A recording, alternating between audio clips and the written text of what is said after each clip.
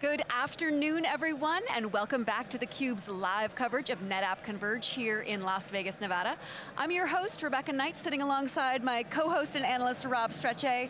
Rob, one thing that is so clear about the conversations that we've been having here today on theCUBE is that NetApp has such a strong culture, and it really brings that culture to its relationships with its partners and customers too. Absolutely, and I think that is the basis of a lot of what NetApp has been about for decades now, is the fact that it's built with the partners and going to market with the partners and really focusing in on that, which is why it's great to be talking about this afternoon. Speaking of partnerships, we have another new guest here joining us. He is Elbert. He is a technical solutions architect at Worldwide Technology. Thank you so much for coming on theCUBE, Derek. Thanks for having me, I appreciate it.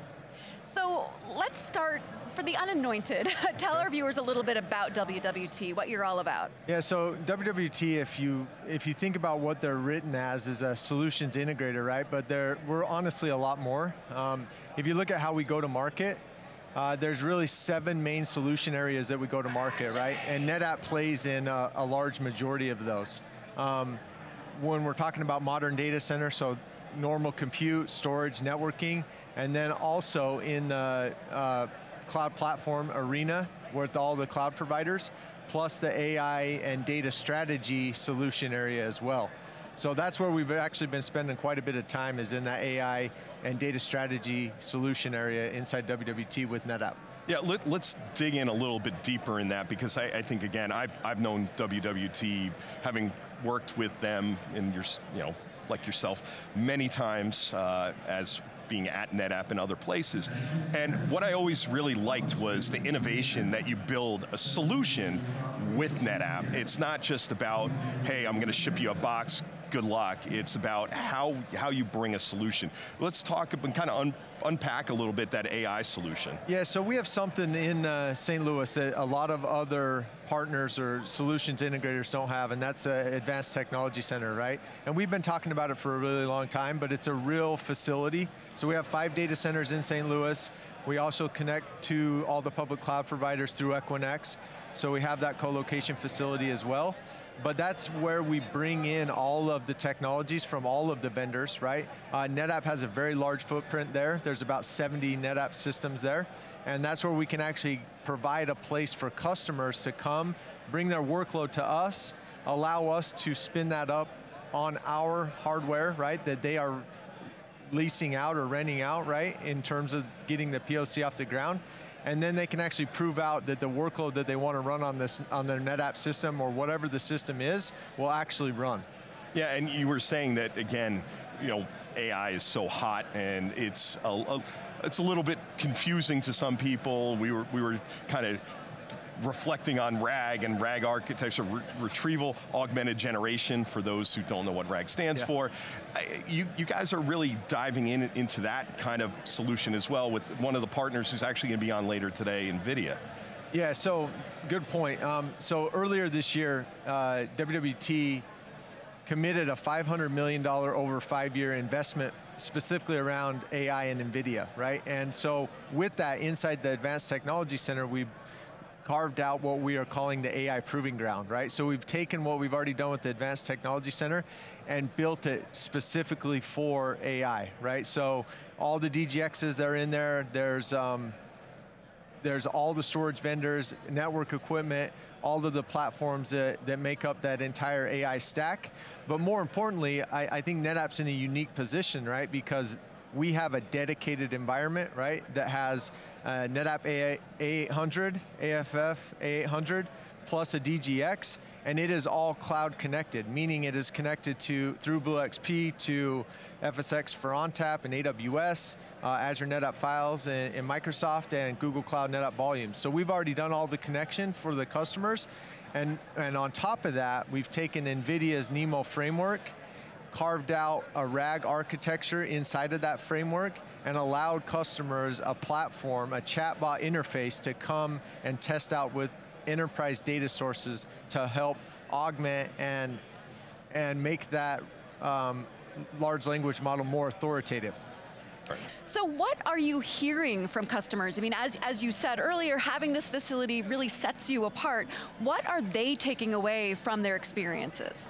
So we find ourselves in a unique position where everybody's talking about AI, right? And I think there's a small percentage that actually know how to do it, right, or what to do with it, right? So we have this place where they can come, if they're more advanced, they can actually bring their workload and run it on our hardware and actually test the use case. But usually where we find customers is they are still trying to identify and prioritize what these use cases are, right? So that's where we have to take a step back and go more into the consultative business solution aspect of WWT and help them actually map out, okay, here's a list of, let's say, 70 use cases.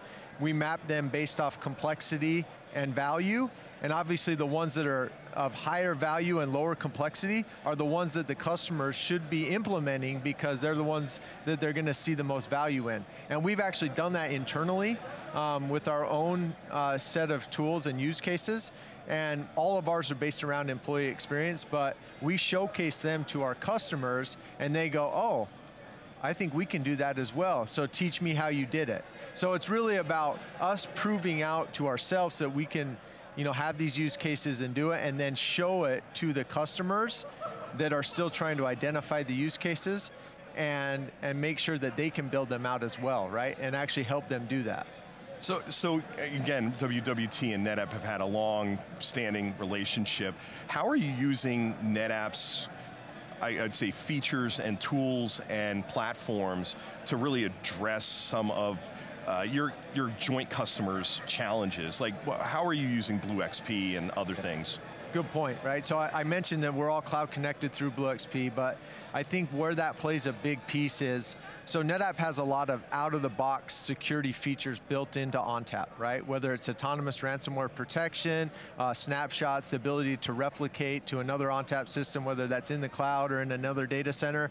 So all those things we can showcase to customers in order to add a layer of data protection and security, right, or cyber resiliency to their data. So when they're in a scenario where they're using a chatbot and they have RAG with enterprise data sources, they can actually ensure that those enterprise data sources are secure, number one, and then with the other portfolio products inside BlueXP, such as classification, they can actually look at that individual volume that they're ingesting into RAG and make sure that the data that's in there has no PII or no PSI, right? And that the data is governed and compliant and meets all the standards that the customer needs to ensure that their RAG environment is secure and compliant. So, and we can showcase all of that, right, with everything that we have built out. That's a unique position.